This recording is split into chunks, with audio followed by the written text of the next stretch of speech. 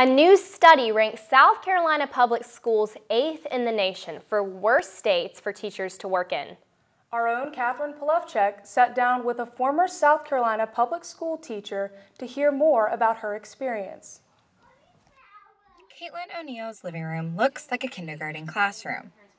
And for 5 years, all of the books, toys, and backpacks that lined the room weren't just used by her 3-year-old daughter, but were classroom necessities inside John P. Thomas Elementary School. Until Caitlin decided that it was best she left the classroom for good.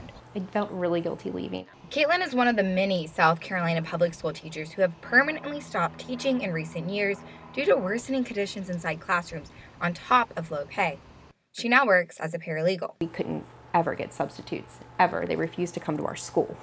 It was that bad. The South Carolina Annual Educator Supply and Demand Report states that approximately 7,300 teachers left their positions during or at the end of the 2017 to 2018 school year, which is an increase of nearly 10% compared to the number of teachers who left during or at the end of the 2016 to 2017 school year. Following the statewide teacher walkouts last spring, some changes have been put in place, including raising starting teacher salaries by 9% and all other teacher salaries by 4%. But in South Carolina, teachers still get paid among some of the lowest in the nation. And despite the one-day walkout last spring, typically South Carolina teachers don't strike temporarily. They go on strike by walking out for good. While low pay is one of the many reasons teachers say they end up leaving the classroom, for Caitlin, even more so than the inadequate pay, was the lack of support she received from administrative officials here at the Title I school she once worked at that caused her to walk away from the profession she once was so passionate about. There was no one to speak for us, and that's the problem, is when there's issues, where do you go?